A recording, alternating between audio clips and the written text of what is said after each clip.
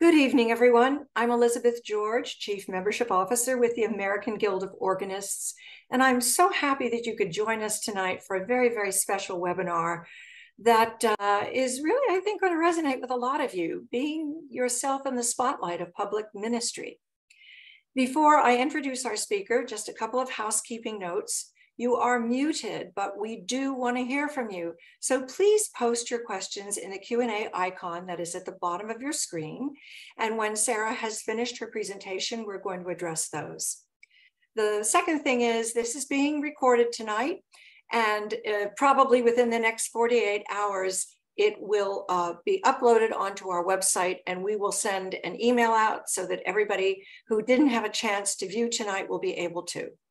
So let me tell you a little bit about our speaker.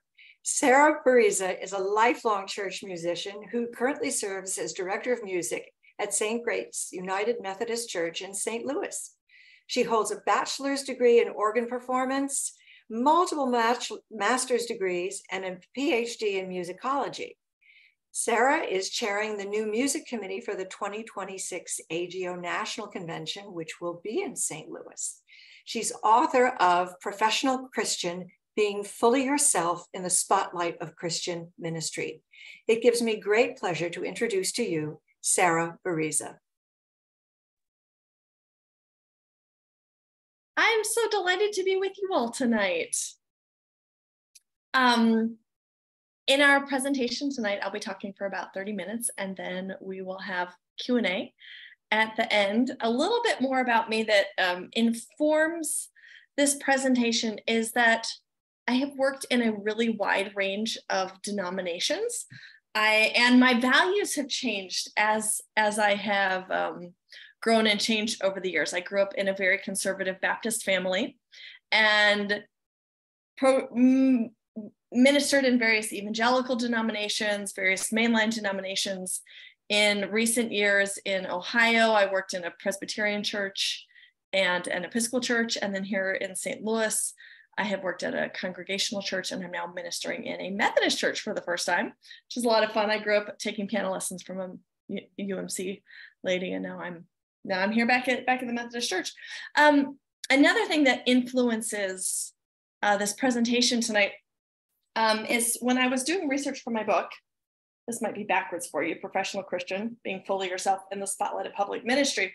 I interviewed a wide range of people. I interviewed about 50 people, clergy, lay people, teachers, nonprofit leaders, staff in churches, staff in schools, staff in religious nonprofits, just a wide range of people about their perspectives on being themselves in ministry. So when I'm speaking about this topic, absolutely, I'm influenced by like my own personality, my own preferences, my own values, but I'm also thinking about this from that wide range of viewpoint, people who've had a lot of different experiences than I have, people who are ministering in denominations that are, a priest in a Roman Catholic church has a very different perspective on being fully himself in public ministry versus female clergy in a progressive Presbyterian church. Those are very different perspectives on how to be oneself. And so when I'm speaking tonight, I'm coming from that knowledge base of having talked with a really wide range of people about their experiences. One thing that I want to focus in on particularly tonight, as Elizabeth and I were planning this session, I was thinking about the workspaces that we are in, very specifically, as opposed to talking about social media or talking about how our families intersect with their jobs. One thing that we're going to focus in on tonight is how our workplaces influence our abilities to be ourselves, and how those workplaces, how we can evaluate those workplaces before we even start working there.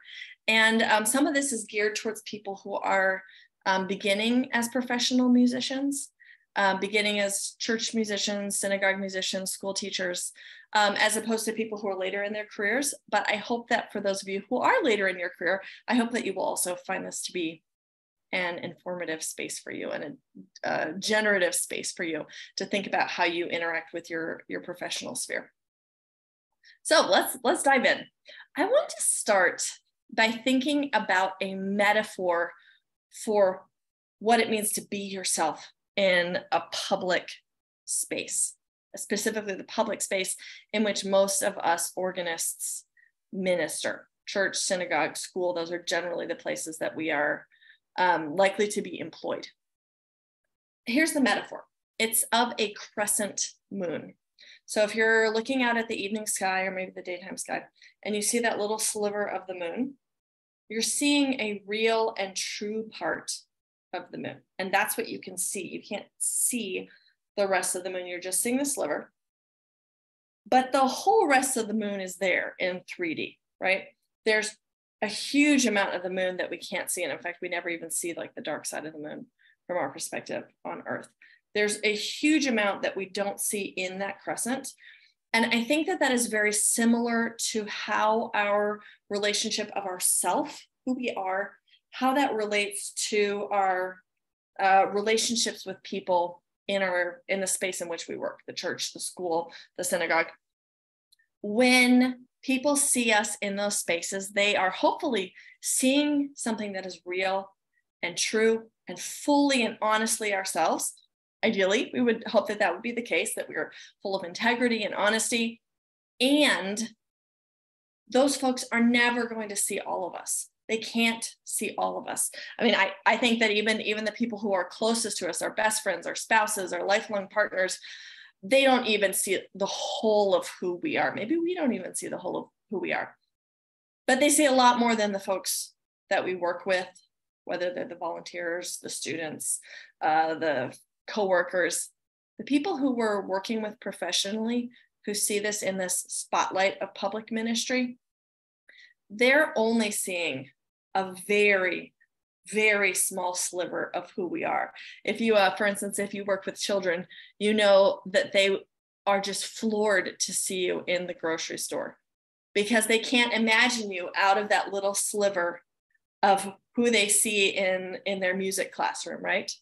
And that also goes for many people, say volunteers in a church, who might see you in a different setting and just can't imagine that you're not exactly the same as they see you in choir rehearsal, or exactly the way that they see you on Sunday morning, which is of course a kind of, I mean, there's naivete there, but it's also just human nature that we think, okay, well, what we see is what we get.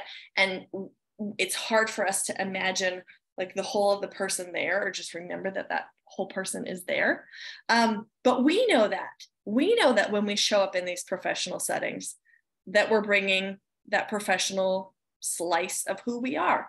Again, not because we're dishonest, not because we're disintegrated with ourselves, not because we are hiding something, but because we're in a professional setting where people are seeing a specific part of us, and where a specific slice of who we are is what we bring to work. And that's a really important part of who we are, but it's not the whole thing. So when we're thinking about doing that in ministry spaces, there are things that make it very difficult to show up as ourselves in the sliver that people see us. So we've got all of ourselves, and we've got this small slice that people are seeing in our ministry spaces, our workspaces. And because of our role in nonprofits, and I'm thinking specifically religious nonprofits, and I realize some of us are probably working in a secular setting, but for the most part, I'm thinking about people who are working in religious settings or religious nonprofits. There are layers added onto that professionalism that make it very difficult for us to show up as ourselves, or just add nuance to who we are as we show up as ourselves. I have like eight different angles on this. Why is this so particularly uniquely difficult for us? Here's one reason. People who are in the United States, people who are employed in religious settings can be hired and fired on those religious standards of the organization. This isn't the case across the world, but it's certainly the case in the United States, where the American Guild of Organists is based. And that can be extremely tricky for people, and historically has been very tricky for people. So when we zoom in specifically on how to evaluate potential employers, that's something that we're going to look at very closely, because clergy who are then working in religious spaces with religious employers, clergy are trained to think about all of this and to really think carefully about like what particular flavor of Presbyterian they want to be. Most of us on the music side of things, this is just not what we think about. We're thinking about like, you know, getting the Bach technique just so, right? We're thinking about our paddle technique. We're not thinking about how do we line up with this particular flavor of Presbyterian, right? So we're going to come back to that, because it has a huge impact on our ability to be ourselves in the space where we're employed. So we can be hired and fired based on our religious standards of the organization where we work. And depending on where we work, we may also be expected to be a faith representative. Not all of us work in spaces where we're expected to adhere to the particular religion or religious beliefs of where we work, but many of us do. And if we are in that kind of setting, people who we work with may look at us as being a role model, or in some way being someone to look up to in a spiritual sense, that maybe we're a good person, right? And that we should be in this kind of way, because like, well, we're the minister of music, and the minister of music should be this kind of thing. Well, we're the teacher at the parish school, and if you're the teacher at the parish school, well, you need to be a role model for these kids. Another reason it's difficult is that we may not really know what it means to be ourselves. That gets into like self-knowledge, which we'll talk about in a bit. It can be difficult because we may not know what to share in that public slice of who we are, in that like crescent moon space. What do we want to share? And it may feel dishonest to think about it. Many of us are raised with an cultural understanding of authenticity that is very present, that we're just spontaneous, that we just are who we are. And we just, whatever emotions show up, those are the ones that we display. Whatever feelings we have, whatever thoughts we have, in a kind of unfiltered way, we just share them. That can get us into a lot of trouble.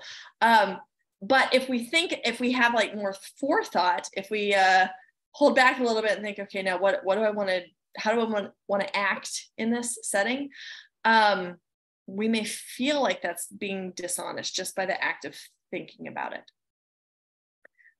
Thinking about relationships that we have, people that we work with, our coworkers, volunteers that we work with, bosses, managers, clergy. People may be very naive about this narrowness in who we are, this slice of who we are in that ministry space. And they may think that because they see us all the time, that they have a very close relationship with us. And yes, they may have a very close relationship with us, but it's not the same thing. I think norms around this have changed over the generations. Maybe 50 years ago, the relationships between, say, me as a minister of music with, say, a choir member, maybe those would be different, could be different 50 years ago than they are now. And some of this also depends on denomination and just a whole host of things. But generally speaking, we may have a certain kind of close relationship with the people that we're ministering with and do, but generally speaking, it's not the same as like them being our best buddies. Another reason this can be really difficult is that in these spaces where we're ministering to and with other people, especially thinking about students, especially thinking about church members or synagogue members, we are having to negotiate other people's needs all the time. And we're having to do that regardless of our own feelings. So for instance, I show up to choir rehearsal. I'm an organist choir director in my job. So I do the whole package. And when I'm showing up to choir rehearsal, it's not that the rest of my life doesn't matter, but I have all these other things going on in my life. And oh my goodness, do I have all the other things going on in my life? But when I show up, I'm showing up primarily focused on my choir members' needs. I'm showing up, I'm thinking about their feelings. I'm thinking about their moods. I'm thinking about their difficult circumstances in life.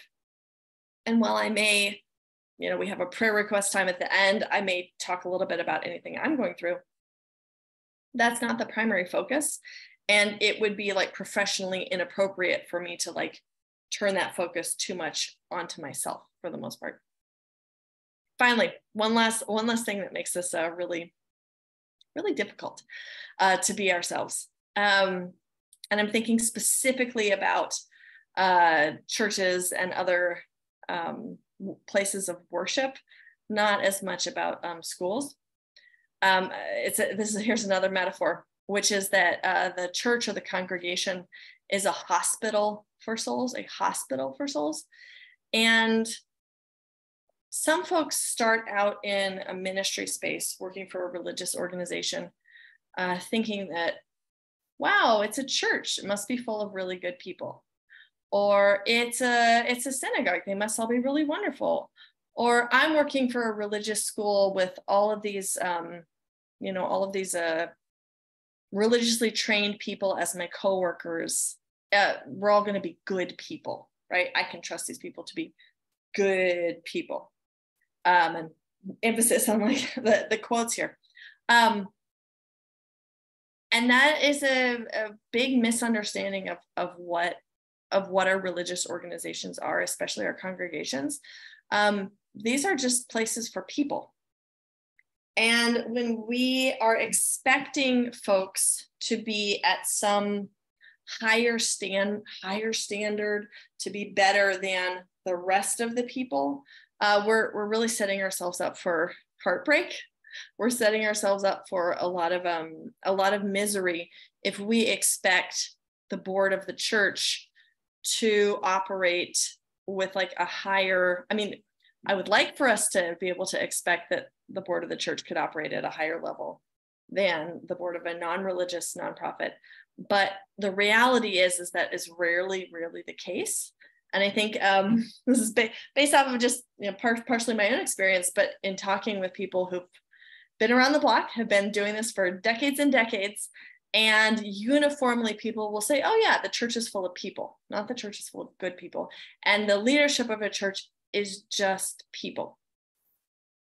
So when we're thinking about being ourselves, we shouldn't be thinking about being ourselves in a kind of utopian, but I'm working with really great people who would never hurt me, who I can always trust, who would, put the good ahead of any other value.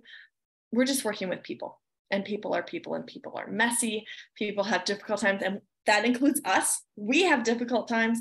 We're messy, and yet we're supposed to show up as these faith representatives, or as somehow adhering to a high moral standard if we're employed in a religious space, which most of us are. Very complicated. There's lots of layers here that are just really difficult for being ourselves. So out of that difficulty, out of this like, I want to be myself, but there are a lot of reasons that it's difficult to be myself in this professional setting. We could go a lot of different directions here. We could talk about concepts for how to be ourselves. We could talk about social media. We could talk about being ourselves in the real-time moment of playing your postlude at the end of the service. Like, what does it mean to be ourselves in real-time ministry? Of all those different places that we could go, I want to take the rest of our time together to think about the foundation for being ourselves.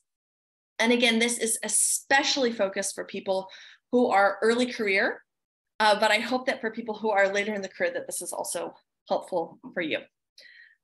When I think about workplaces and thinking about how to evaluate potential employers, how to think about myself professionally, if I'm coming out of school and I'm entering into my first job, maybe my second job. I realize as musicians, many of us started when we were like babies, basically, we're 10-year-olds playing for churches. But if you're thinking, okay, I'm coming into this as an adult, right?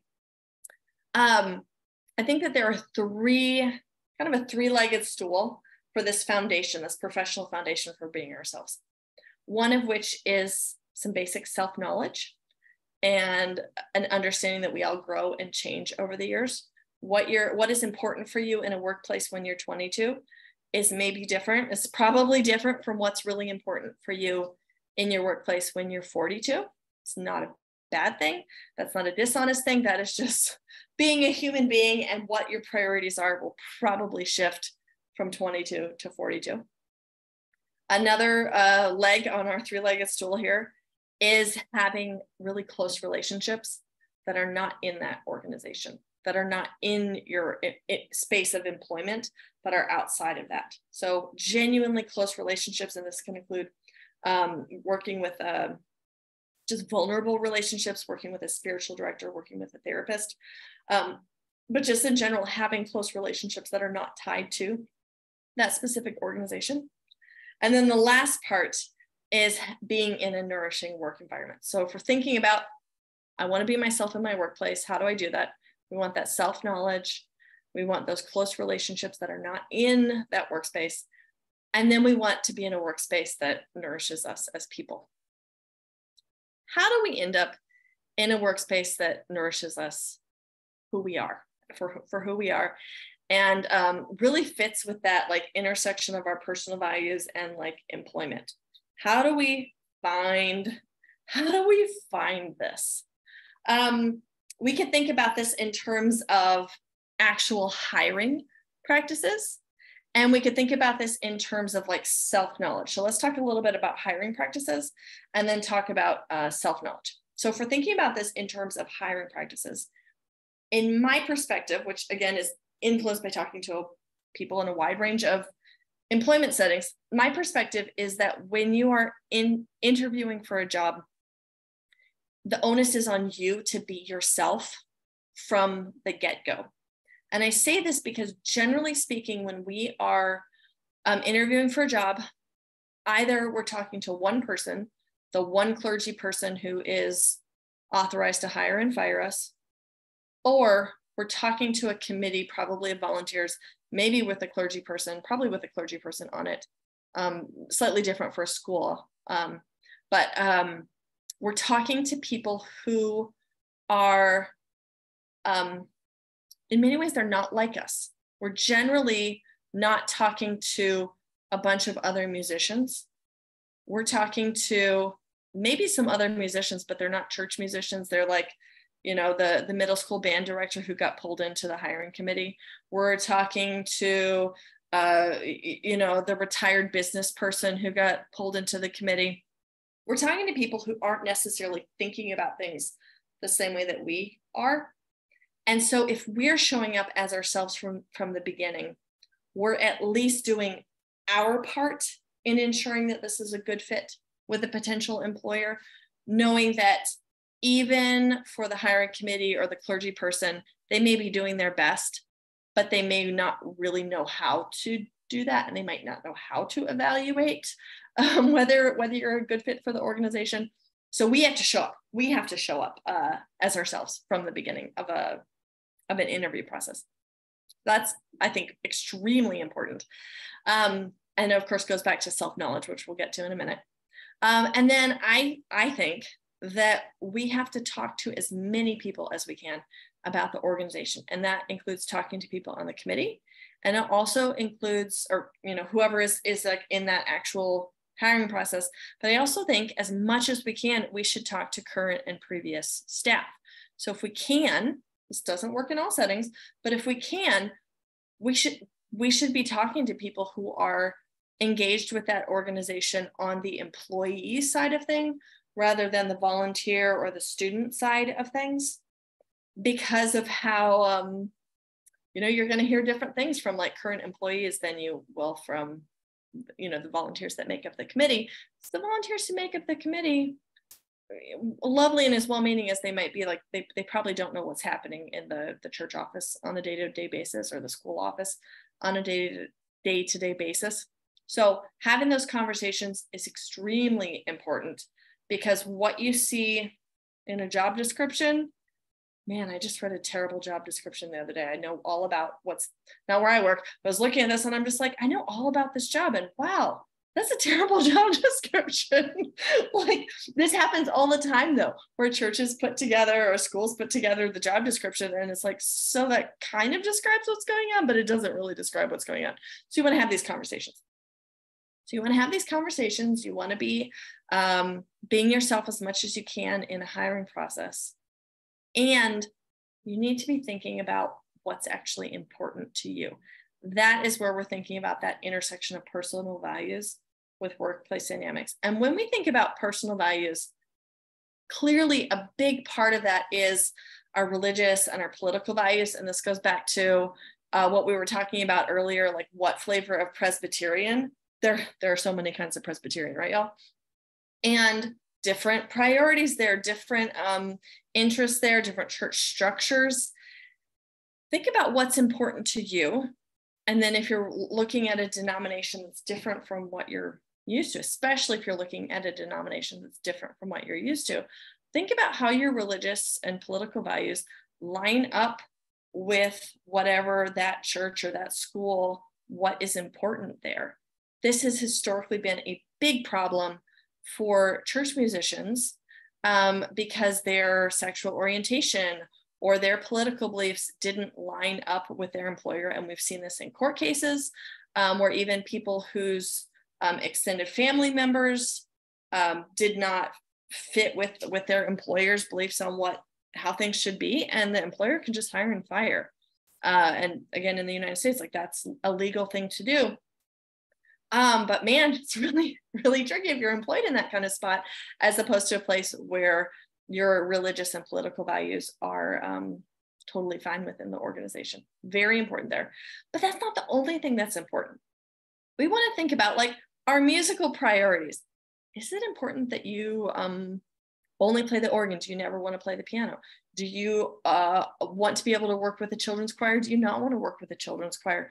Are handbells the hill that you die on? There are so many musical priorities. Are people going to listen to the prelude? Are you going to be frustrated for the next 20 years because no one's going to listen to your prelude? These kinds of things really add up in the long run and are worthwhile thinking about ahead of time, knowing that, yes, of course, clergy person changes, norms can change. 20 years from now, who knows what's going to be happening in that congregation. But you don't want to set yourself up for misery. If you're like, oh, actually, it's really important for me that I get to do X, Y, Z, you don't want to end up in a employment situation if you have the option that doesn't suit you in that way. You also want to think about your lifestyle priorities. Is it important that you have personal autonomy over the hours that you set? Many churches allow that even for full-time musicians. Some churches don't. Is it important that you get to wear what you want on a weekday? Some churches, some schools, some churches, have a wide latitude for what you can wear.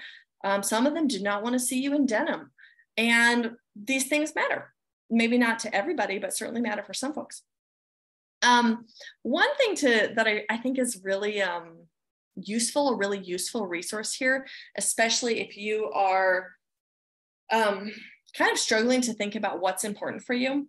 I think that the book, What Color is Your Parachute, is really useful in that regard. And I confess, I have this academic background, musical background, and What Color is Your Parachute is a many times over best-selling career guide and has been for, decades. And I just thought, oh, it's not going to be any good. It's just for the masses. It's not going to be good. Y'all, it's actually really good and really useful and will help you figure out in a more granular way what those values are. Is it important that you are working in a space with lots of light?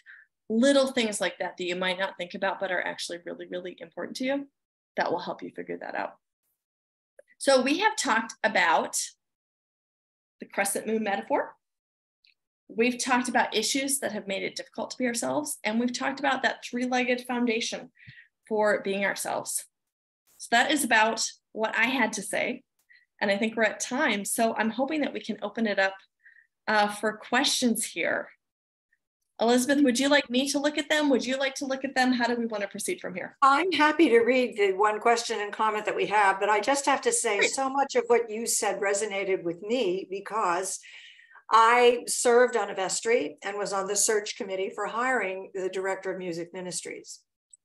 And we like to think that we are in line with what our senior clergy may want, but in certain instances, we're not. We're thinking differently. And it's very, very difficult to be transparent when you are representing the church. And then the other thing that you said in the beginning, which just made me laugh, is I remember years ago when I went to a Presbyterian church in New Jersey and had a lovely relationship with our rector. I happened to run into him in the liquor store one day. And I was just, oh my Lord, he's buying wine. And we had a great conversation talking about single malt. But I have to tell you, I feel so funny. This poor guy just wants to go in and not be judged for each person. So. When I was interviewing people for my book, I talked to multiple evangelical church leaders who had no problem with alcohol whatsoever, and they never drank alcohol in their hometown. They're like, I only drink alcohol on vacation, because for them it wasn't worth the potential distress that they were going to cause to a member of the congregation. They were just like, well, this is part of my ministry, and y'all, that is an important thing to consider depending on where you're employed. Well, now I'm an Episcopalian, and you know what they say about Episcopalians, but it's an old joke, so I won't even go there. Mm-hmm. So let's look at this comment. Just a comment. I've been hanging around on social media and have seen the drama people create by being too much themselves. For instance, a music director who gets into a quote unquote relationship with a choir member, then breaks it off, or an organist who comments publicly on Facebook about their pedophilic feelings. We are medical assistants in that hospital, which is the church. If we want to keep our jobs, we need to be better people, not ourselves. How do we avoid the pitfalls? Oh, that is a can of worms right there. I think that's talking about kind of two different things, one of which is like how we show up on social media. I have a whole chapter on it in here. Very, very tricky. And people come to all kinds of different self-determinations for themselves about how they want to show up on social media, in large part because, as I see it, social media creates, it's not just how I see it, social media creates something called a parasocial relationship. And a parasocial relationship is the appearance that you know someone because you see them on social media. The thought that you know famous actor so-and-so because you see them in the movies. So you think that you know what they're actually like, even though part of your brain knows that they're an actor in a movie, right? Another part of your brain thinks, oh, well, I know what so-and-so is like because I've seen them in all these movies. This happens on a smaller scale for individuals on social media, where we think that we know people because we see them in these little tiny snapshots, these little edited snapshots on social media. So that's a whole thing. And then there's that, I think another part of that comment was around appropriate relationships with church members, congregation members. And that is very complicated and very tied to the denomination in which you serve. It's tied to your own personality. And I think it's also tied to generational norms.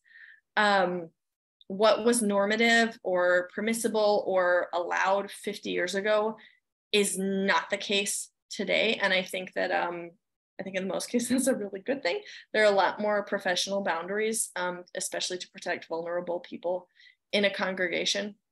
That said, though, like most of us musicians, not all of us, but most of us are not clergy people. So the standards that we are held to in terms of those relationships are not the same. We're not engaged in pastoral counseling for the most part. We are not in those positions of power over other church members, and we're usually not privy to certain kinds of information that clergy are. But that's a whole nother area to talk about. That's very requires a lot of wisdom, I think, to discern like what relationships are appropriate in your own setting. Personally, I tend towards more conservatism, not politically, but in the sense of like, I don't swear online. I have firm boundaries with church members. Much as I love them, they're not my buddies. And that's where I am. It's not the case for everybody, but that's where I tend to be, largely based on my own personality. Thank you. We do have a question. Wow, you could go on and on to answer this one. What kind of questions should you ask in an interview to determine the culture of a church? It's so hard to tell. It can seem like a good environment until you get signed on. Oh, that is so true. So true. And I do think if you can, don't just talk to people in the church itself, talk to people who've been at the church before. I realize that's not always possible. I feel very blessed that in my last job, I was able to call up a previous music director and be like, so give me the scoop on this church. And that was one of the reasons I'm working there now, actually. I think, actually, I have a good resource on this on my website, sarah-bereza.com. And it's like, I don't know, 80 questions to ask potential employers, or for church committees to ask. It is probably too much information. But if you do like job search or something like on my website, you'll be able to find that blog post. But I think questions around like cultural fit are important. Things, maybe hypothetical questions, like what, if we're thinking about religious perspectives, what religious things are important. And maybe also thinking about like what's in a way non-negotiable for you, what's very important for you. And that can really vary depending on the job. Like I think, I have a lot of capacity to deal with X, Y, and Z, but if A, B, and C aren't there, I'm not willing to work there, which, speaks some to privilege, but also speaks some to being like, there's a lot of jobs for organists out there these days, y'all. At least where I live. And I'm not willing to put up with the shenanigans of, ABC. I'm like, oh, it's got to be this way, or I'm not there. And yeah, I think having those conversations and talking to a wide range of people as much as you can is really important. And even in a church committee, you can always ask people on that hiring committee, hey, can I talk to a staff singer? Hey, can I talk to, the youth leader? Can I talk to the sound person? And just have those conversations if you can. And also be wary if they don't want you to talk to people. That's a big red flag. Thank you, comment. Thank you for your presentation. I'm wondering if you can speak to how you respond to congregants' projections onto you and the assumptions they make about you via their projections. I think you just have to roll with it. Like, people are people, and they're going to make assumptions all the time. You guys can't see this. I'm very, very pregnant right now. And it keeps on happening just so adorably. People are like, oh, is this your first baby? And I'm like, I'm really old. I'm too old for this, but that's really lovely. Thank you. They're just projecting onto me. They're in their own space.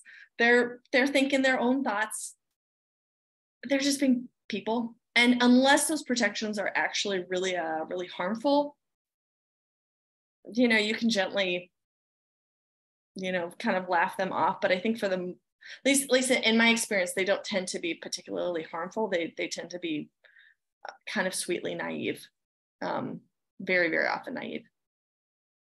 Another comment, we are all at-will employees. We better behave. I think I saved some guy his job by urging him to delete some really racy comments. And I'm just going to add, when we were doing our search for our director of music ministries, we went to one gentleman who gave a great interview. We were very, very pleased. We were excited about him, and we saw some of his comments on his Facebook page. Yep. It made us stop and think about that. So you really do have to be careful. You really do. Think about posts that you have regarding alcohol. Think about language that you use. Think about, like, are you showing up online as a decent human being? Would someone like read your posts or your comments and think, oh, well, that seems like a decent person? Or would they think, wow, you got some anger management issues, buddy? I know that we all see people show up like this online, where it's just like, oh, wow, you're not showing up, you're not being nice online. And church committees can, for the most part, find all of that. It's very easy to. Question, when subbing, how do you get the nerve to ask what the pay is? So many churches put up ads without specifics, and I am uncomfortable talking about money. Oh, man, I am with you there, that I don't understand. Why don't, y'all, anytime I email someone, hey, would you like to blah, blah, blah? I'm like, and here's what the music is, and here's what the pay is. Just say it already. But for all the places that don't, I think that it is fair in that first, I think, just ask. And at the same time, I have seen people on church committees be like, oh, well, that's just, focusing on the money, and this just isn't, we're a ministry here. We're a church. You know what? Church employees have to eat. We have to pay the rent. We have to buy our cars. We have to pay for gas. And our time is valuable. Our time is valuable. Man, I was hiring some additional vocalists for something, and I did the math on how much they were being paid by hour, and I was like, we have to pay them more. And I'm the music director. We're going to pay them more because, like, musicians, like, our work is valuable. So my personal policy is just to ask upfront, knowing that that's going to put some people off. But if you're being employed, I think you have to know what the numbers are. I agree with you. And there's nothing wrong with that. There's absolutely nothing wrong. And you could phrase it as, I'm concerned, I live a little farther away from this church. I want to make sure that I will be compensated because of what is the mileage is going to be, the gas, whatever. I mean, there are a lot of ways you can phrase that so that it's coming out but you get your answer. So. And generally speaking, if we're thinking about subbing, churches say, like, well, here's what we usually pay. And you can have in your mind, like, here's what you're comfortable with. And just say, oh, what's your fee for guest organists? There's no moral judgment implied in asking. Not at all. Not at all. How do you handle leadership situations where you've been appropriately vulnerable and appropriately and confidently yourself, and congregants or other staff begin using that against you? Oh my.